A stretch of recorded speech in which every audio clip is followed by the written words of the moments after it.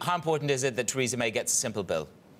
Very important. I think keeping it as clean as possible is really key here. There's so much uncertainty around Brexit. If this gets a complicated bill with bits attached about people in the UK, then we're going to have to talk about what happens with our people over in Europe.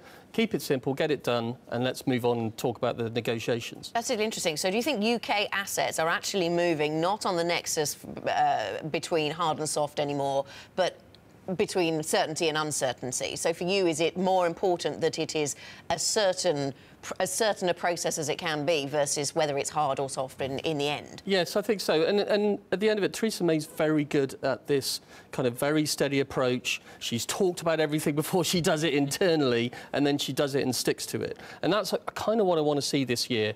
It's going to be a transition year towards Brexit. We're not going to get that much meat on the bone, but let's get the negotiations started. Let's see what happens about the bill and if we can negotiate the trade at the same time. Those are the big sticking points for the market. It's when can we start the trade negotiations? When can we look forward to the structure of the UK economy post-Brexit? There's a couple of different things that people say will unnerve UK assets, and one of those is, of course, any discussion about passporting or equivalence or a manoeuvre towards one way or the other. Anna and I started the day looking at sterling, and there's a nice piece, What to Expect from Markets, on the triggering of Article 50 when she pulls the trigger. This is written by Stefania Spezzazzi, and this is the chart that they use, 67.21, euro sterling, down for the 7th day in a row, the longest losing streak since the middle of last year. The contention by most analysts is that Article 50 and at the beginning of a messy divorce is not at all fully reflected in the price. Agree or disagree? I don't think the whole process is fully reflected in the price, but that's just pure uncertainty. Until you get a sense of the impact on the economy and when it's going to happen, I think it's very difficult to fully price that in. But the risks are rising, and volatility's been very low. Yes. So that's certainly not priced in, and typically high volatility means weaker risk assets. So, you know, from that perspective, certainly not priced in. But it feels there's a whole bunch of other stuff around here that's not just about Article 50. It's happening in a big news flow week rather than in a vacuum. Is the cleaner short to be short cable rather than euro sterling? Because there's too many other protagonists, as it were, in that argument. Is that your base case? It's a cleaner view on the UK. If you're short sterling euro, you're then taking a view around politics in Europe as well, which is a tough thing to do.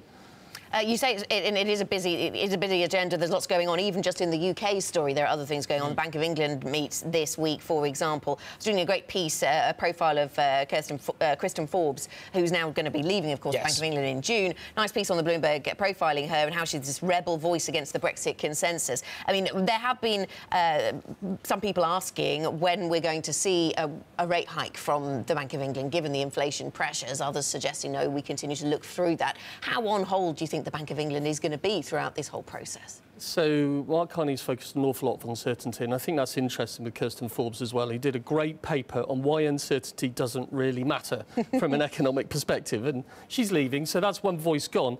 I think if the Bank of England could travel back in time, we wouldn't have had the emergency cut. But instead, what's happening, we're going to get to the end of the CBPS in April. That's going to be a natural... the corporate bond purchasing scheme, part of the alphabet soup we live in. Yes. And I think that will naturally slightly tighten conditions anyway. So I think they'll be quite glad to see that. He still thinks this is a temporary inflation boost rather than this rise of inflation that we're seeing around the world, which I think is a bit more of a concern. So if we get a rate rise, I think we get it next year, and it's the quarter-point emergency cut taken back. It doesn't feel he does it this year while we're still going through the negotiations on Brexit as well.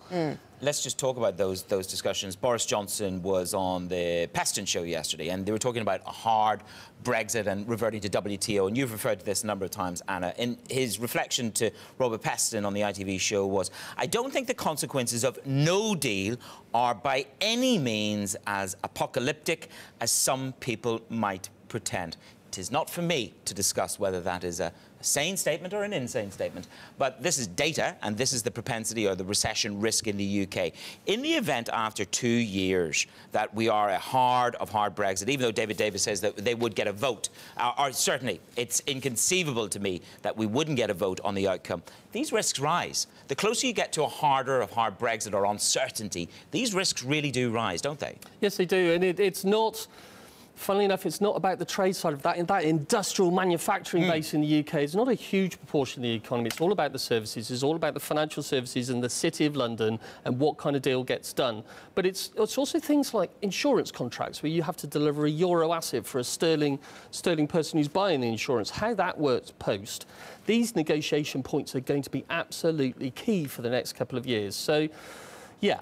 As we get closer to 2019, the risks of a recession are rising, but it's also going to be depending on what else is going on in the world economy. And if the financial services industry in the UK is fearful of what could happen in Europe and then turns its attention to the United States, they're right to do so, to try and forward that relationship. Yes. Sort of pick up the slack. Absolutely. And, you know, Donald Trump seems to be very keen to cut red tape. It feels it's not really the best thing to just reduce regulation dramatically, but a little bit less would be quite nice. Okay. And I think the UK would appreciate it.